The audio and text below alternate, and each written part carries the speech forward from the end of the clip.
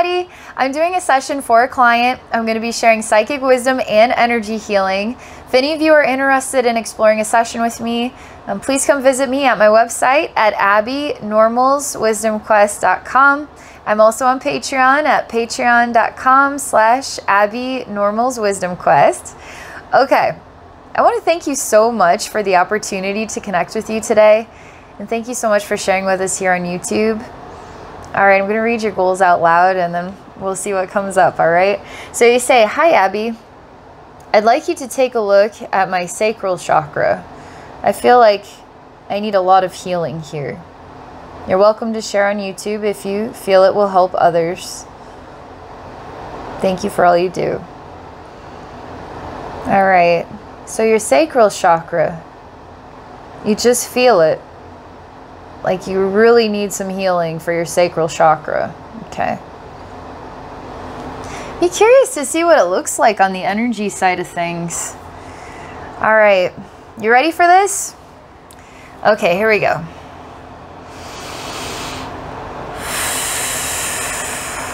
Okay, what is the most meaningful wisdom and healing that I can share with you today for your sacral chakra? Any messages that can help you as well bring balance to this?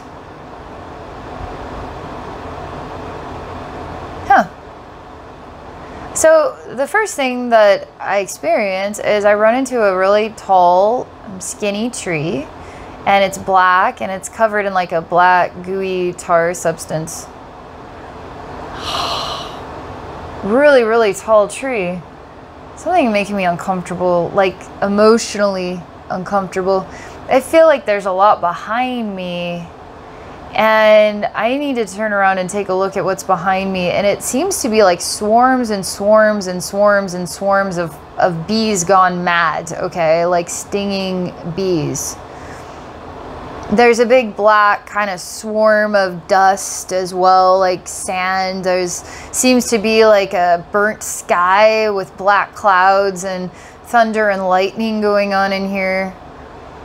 I don't know what it is about the tall tree, but the scene is a circle, and then this tree takes up the center, and then the two sides are glowing red, and I keep thinking of a nose for some reason, like a nose turned upright, and then you can see the nostrils on the side, and then there's like the bridge of the nose. I think of a nose, okay?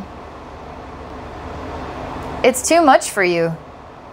You're trying not to let things get to you. You're trying not to let things be too much for you, but you're running into this tree because you're gonna have to catch up with something of yourself, okay? Something of balance, something of your life lessons. I'm not fully understanding what it is just yet.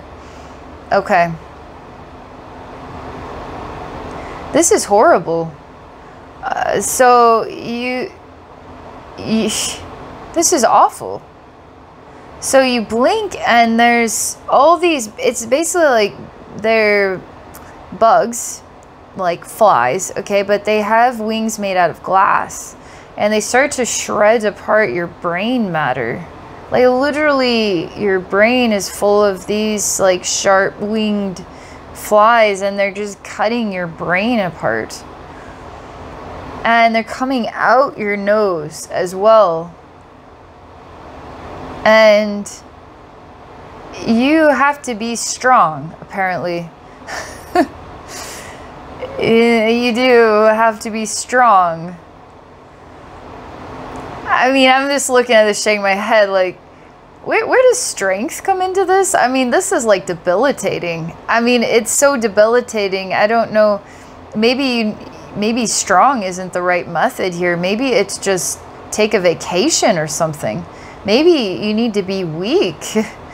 Take a vacation or something.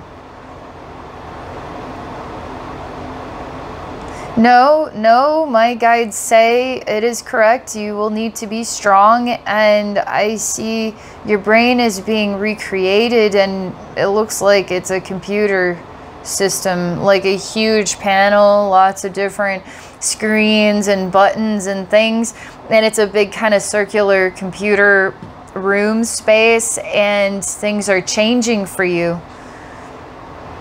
And they're changing through kind of targeted hardship. And it's not always clear where or when it's coming.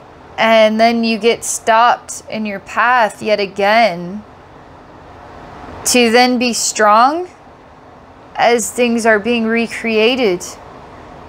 And it's hard on your mind. So where does your sacral chakra come into this? Is this your sacral chakra intertwining with your third eye or other chakras? Because when I go to your sacral chakra, I go here, okay? There's weird the voices in here, like creepy sounding messengers, okay? I wish so bad I could recreate these noises. It's like, I don't know, it makes me laugh. It's like, I can't take you seriously. It's just so funny. Like, there's like these menacing voices that are buzzing sounds, and they're like creepy. And I'm just like laughing hysterically. Like, you're not taken seriously. But it's serious, okay? God, I wish I could sound like that. I wish so bad I could sound like that. And I could sound as funny as you sound right now. You're hilarious. I just keep laughing. Okay. I can't stop. I can't take you seriously. They're kind of like big black jaguars. They're huge, okay? They're huge. Why is it so funny in here? I don't know. I think of like, what's his name? Like Moto. Baby, you huge. You plumping. You chunky, girl. It's like these like jaguars are plumping. Like, they're huge. I don't know. I'm thinking Moto. I think. Buzzing sounds as they're speaking to you. You're really dealing with something here. I think you needed laughter, actually. I think laughter is some of the medicine that you need to help. It really is going to help you, is laughter. I mean, you need to watch some Cats vs. Cucumbers. You need to, like, you really need laughter, okay? Funny movies, funny shows.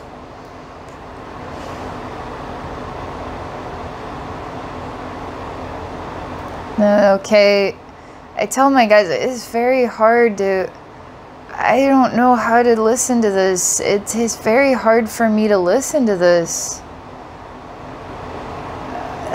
I'm trying to take this seriously. I really am. I will have to try really, really hard not to laugh. I will take it seriously.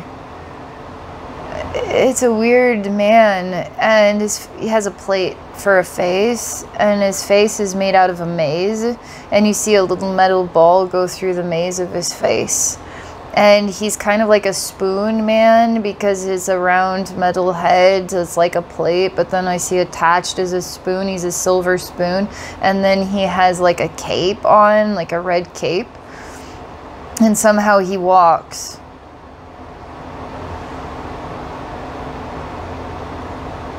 They want me to look at you and see what you look like now. You're tied to a tree. You're a sacrifice. You're targeted. You're screaming, but you're not really, because you have to be strong. Who's gonna hear you scream anyway? I say, what if this recreation of your brain was a good thing? It looked pretty painful. It looked pretty messed up. But what if that is the solution? What if that's a tool that's going to work in your favor here?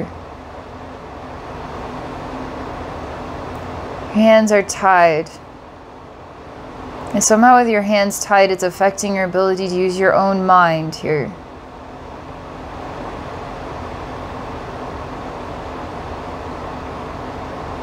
I say you want your hands to be tied because you want a reason why you can't fight back anymore. You tied your own hands because you wanted a reason why you couldn't fight back anymore. So your hands aren't tied anymore. And you're not ever going to be allowed to tie them. because you're going to choose to say, I need a vacation, when you need a vacation. And that's the only way that your hands just won't ever be tied, because you're doing the thing you need to find serenity. Look into the face of this strange maze, this spoon, silver spoon man. He's here for a reason. These strange black jaguar things here for a reason. This dark storm here for a reason.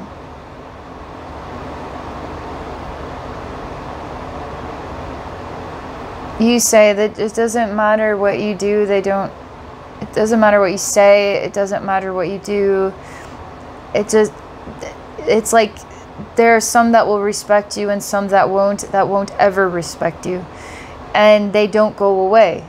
So if they don't respect me, then they're possessive over not respecting me, and that doesn't matter what I say or what I do, they will not go away. So then they're just there to torture you, I guess. Like, you can't make them go away.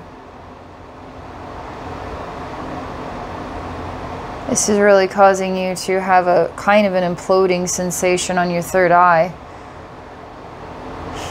I say, it's just too much sound.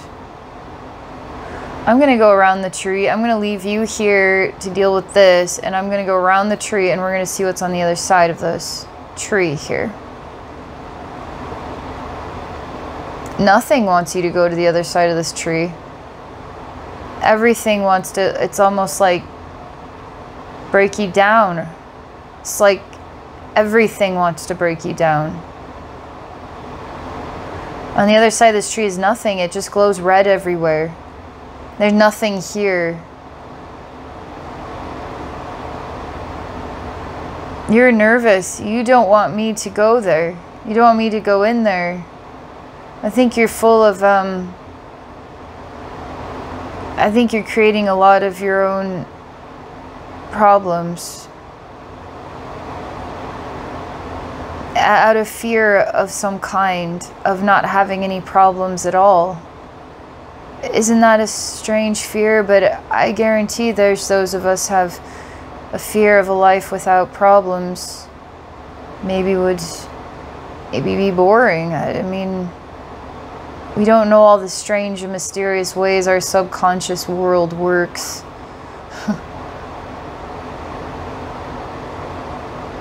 My guides say, no, that's not quite right. Okay. So then you don't have a fear of a life without problems. Okay, so what? They say that you, more like you would hold yourself responsible or accountable for too much and not be sure how to maybe lighten the load, because you would never know how to have a lighter load, perhaps. Is that right? They want me to try to bring you into this space, to disconnect you from all of that for a moment. So now I'm recreating you here.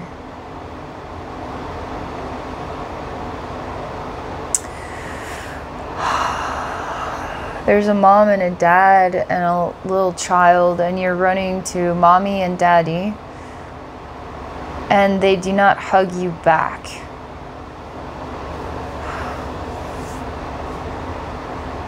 And now I see that you are like trying to get their attention. I see you can hold a handstand, and you can do it on one hand even. And then you look up even from the handstand to see if they're watching, to see if they will be proud of you.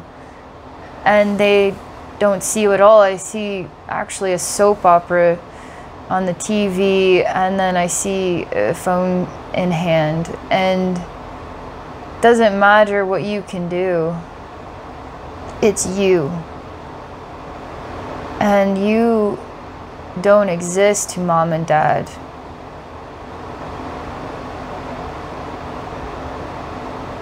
And you're so talented.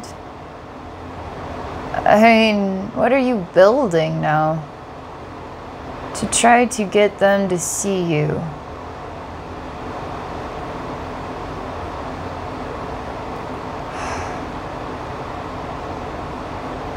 I don't know what to say. This is a real scenario going on in here, in your sacral chakra.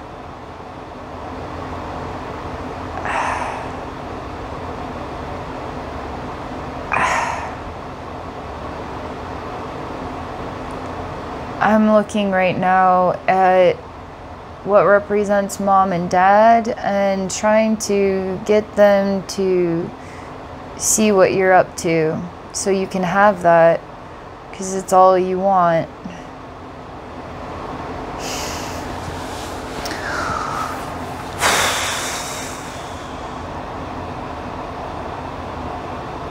And I'm not sure that, okay, hear me out, because I've decided they aren't real people. Because real people would see you. And these people appear to be real, but they are not real people. Otherwise, they would see you. Only real people will see you. And it's strange because then you're just alone now.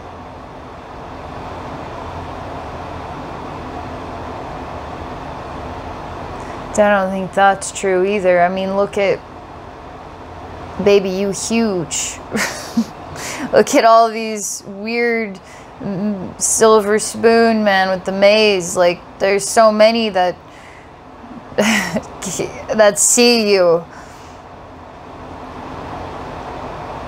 No, you're alone. And you're in like a, I guess, I don't remember this book very well, and it's like where the red fern grows. I keep hearing that, but I just see red, like it's almost like bushes that have red colored leaves, and everything is red here, and it glows red. The sky, the ground, everything, the bushes, everything glows red. And there's a heart that beats in the center, and these bushes have thorns. And the heart glows red as well.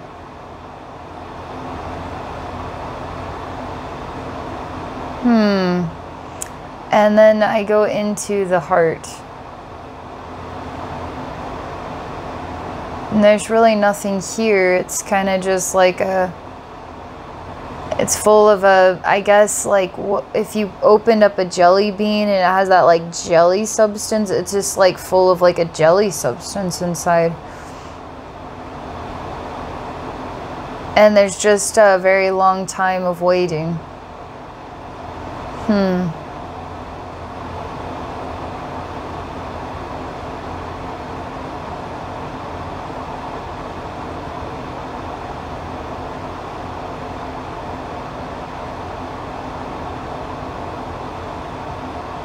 It's just a very long time of waiting. Everything's dormant right now. It's just waiting, and there's timelessness, and who knows, a million years could have passed right now. It's just waiting. That's all it is. I don't feel like I'm impatient. I don't even feel like I'm patient. I just feel like I'm aware and deactivated and just waiting, I guess.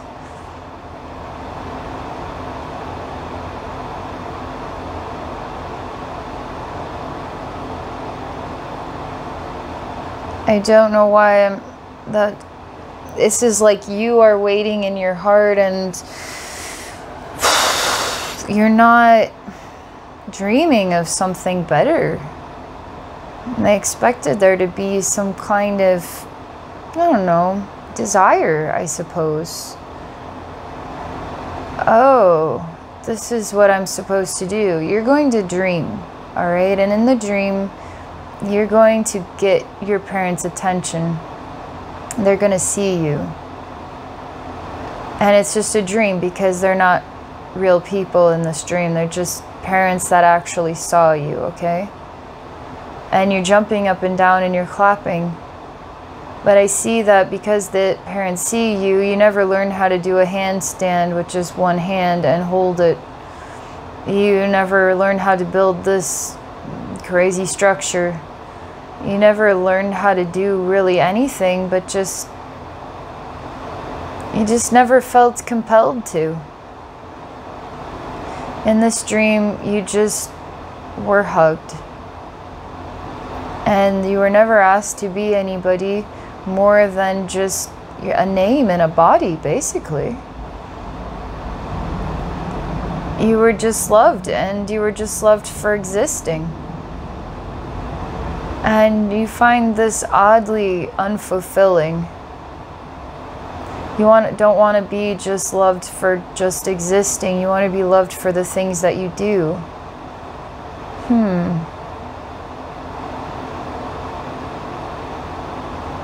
You want to be loved because you earned that love.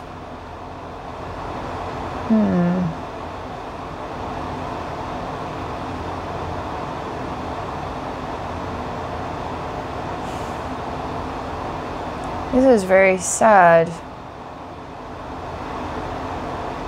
It's really harsh because you are walking to the heart, and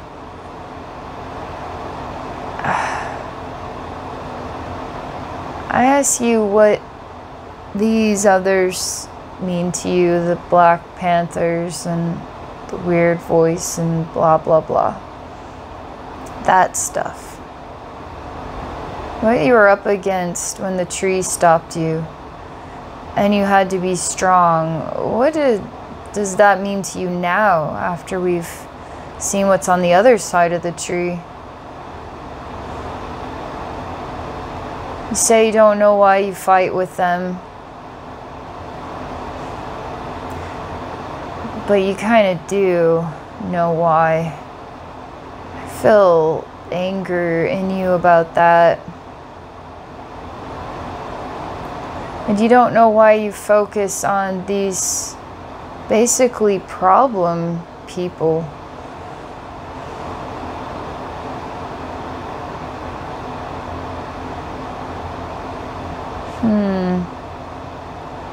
I say, did you want them to love you? Do you want them to care about you? You say, I don't know. I say, well, why don't we recreate ourselves by the tree and you can decide if you want to tie your hands behind your back or whatnot. And we'll see if you want them to love you or not. So I change the demeanor of these Black Panthers, and they actually become like little kids. And this maze-faced silver spoon man, he's just like kind of an odd, like nice elvish man, actually.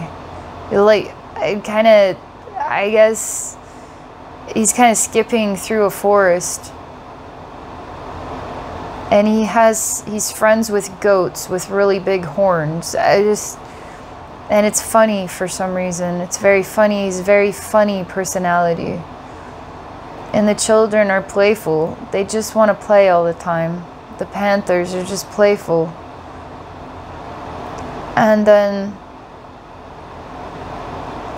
what about the bees? What about the storm?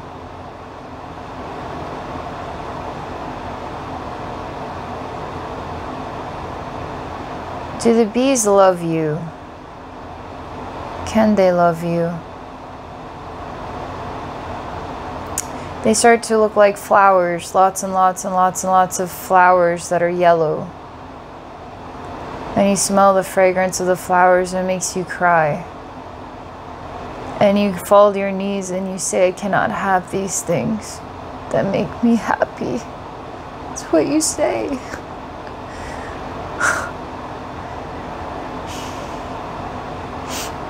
Why?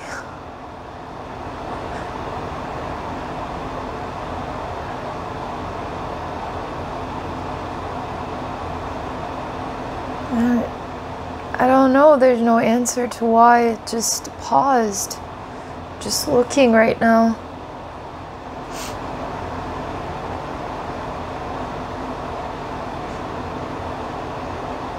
I start to see you step towards these children and they hug you, and you step towards the spoon man and he wants you to go into the forest and just have fun and play in the forest. And the flowers speak to you, and they're like little horns that play little songs for you. And you're sad because what represents mom and dad is not there. But what is there is like all this other stuff. But you didn't want to be loved by this other stuff. You just wanted to be loved by your parents. That's what it was. If you can't have that, then it's like you can't have happiness. Something like this.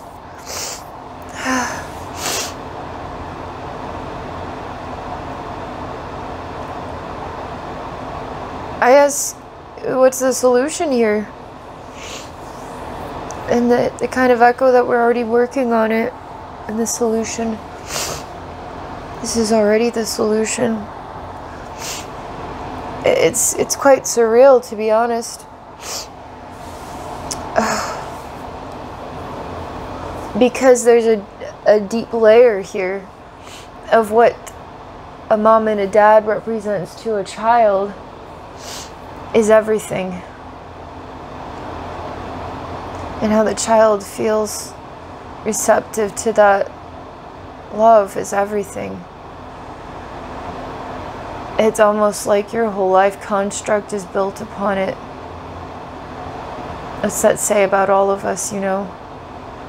Literally, what does that say about the whole human race? Because it feels to me that this message is bigger than that. Like, if mom and dad is God, and mom and dad to a child represents something that profound, what then would God represent to the human race?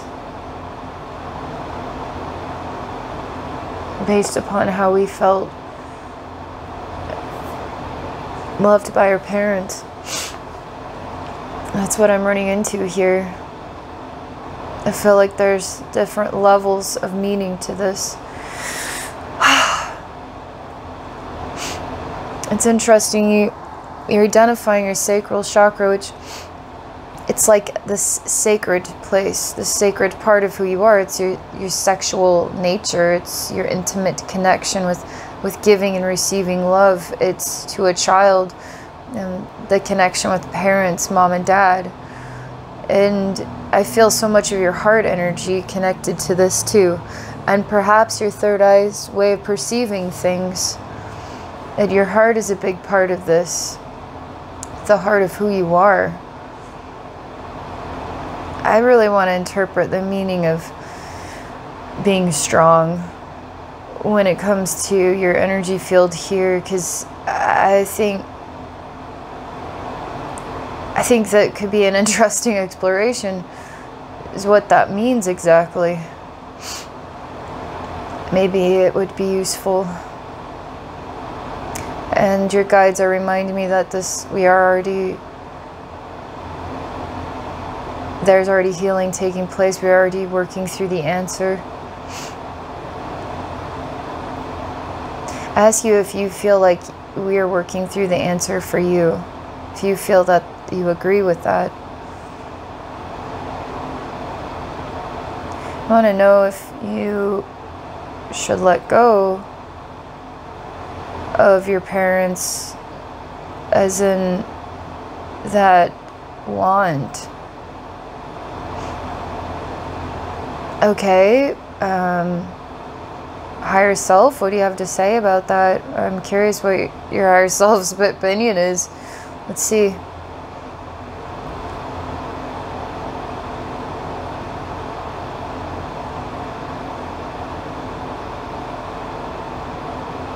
It's not, there's no such thing as having something that you would have then to let go of. There's no concept of ever having something that you would have to let go of. Your concept of whether you were loved or not loved was not something that you had or didn't have, therefore could not have let go of it. You can't let go of something that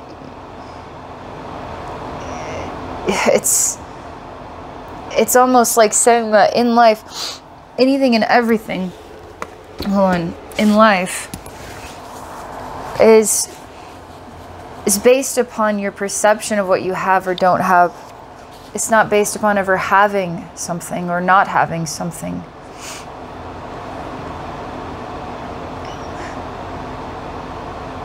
Somehow that is a really good answer for you.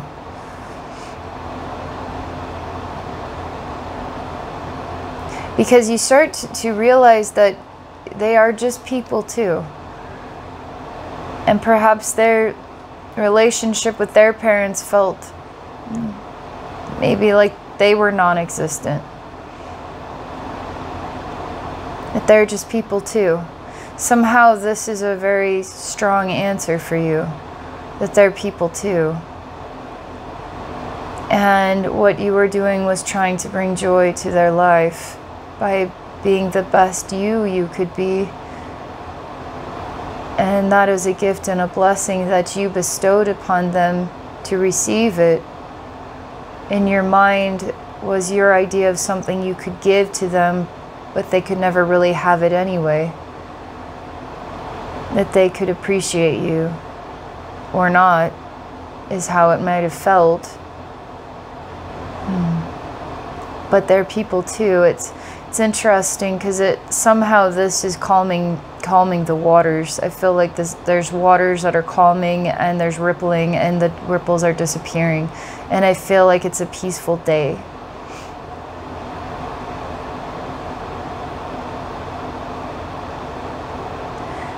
Your solar plexus is definitely a part of this too, your emotional gut. Because I feel like there's things that you're not working on in your emotions. Maybe because the sounds in other places are so much louder, but really your emotions, I would say, would be the loudest thing. Maybe it's easier to be strong in your head than to feel your feelings.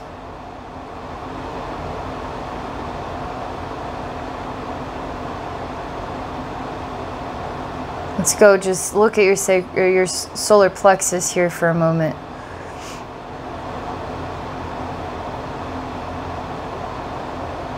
It's just like walking into a room where all the wires have been cut and things are sparking everywhere. And there's a man that kind of laughs with some wire cutters and he's just like running rampant, just cutting the wires in your emotional gut. It's like trying to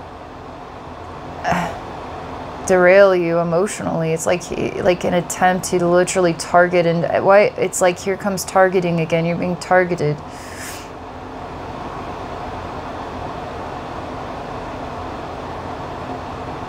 I just put my hand on one of these cables, like they're really thick ones, and I just put my hand and it's like I'm mending what was cut in half. Sparking. It just needs to be put back together again.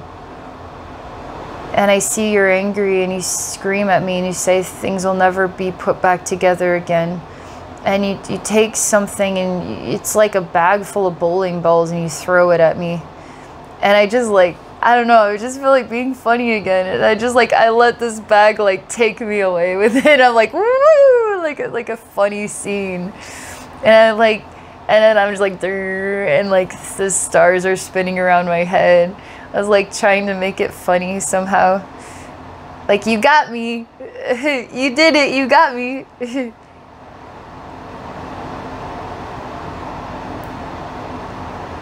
Again, you need laughter.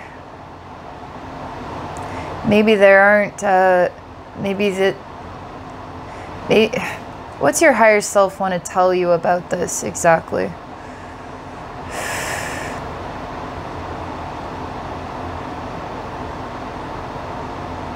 higher self comes into this room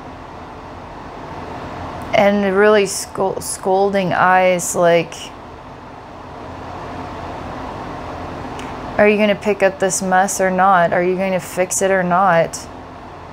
When things are broken, you're just going to let them stay broken? Is that what you're going to do about it?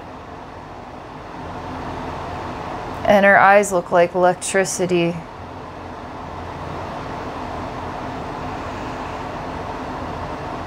And you kind of put your head down and you say, no, master, I will not leave this mess. And then you start to mend all of these wires, cables, and you maintain neutrality. The only way to be sure is to be neutral.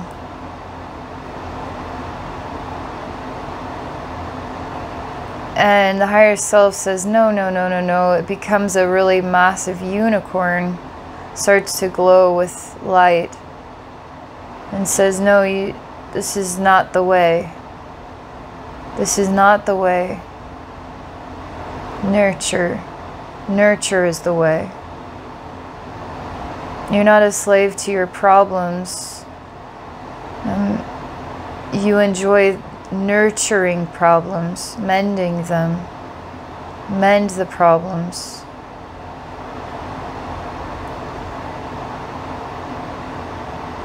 And I see that the unicorn is helping you mend the problems, and you and your higher self are working together to mend your emotions. Not with neutrality, with nurture. Nurture. And that's the key, is nurture. You need nurture. And that's also why it's impacting your inner child. It's impacting your sacral chakra. A need for nurture. Impacting your heart. Make you to come to life again. To glow and be happy in life. That's what I see. All right. Wow, what a process, huh? It's like you just never know what you're gonna get. Thank you very much for being open to this experience and sharing with all of us. I guarantee many people watching your session are really going to relate to it, and that this will help people. All right. Thank you again. Thank you everybody for watching, and I wish you all an amazing day.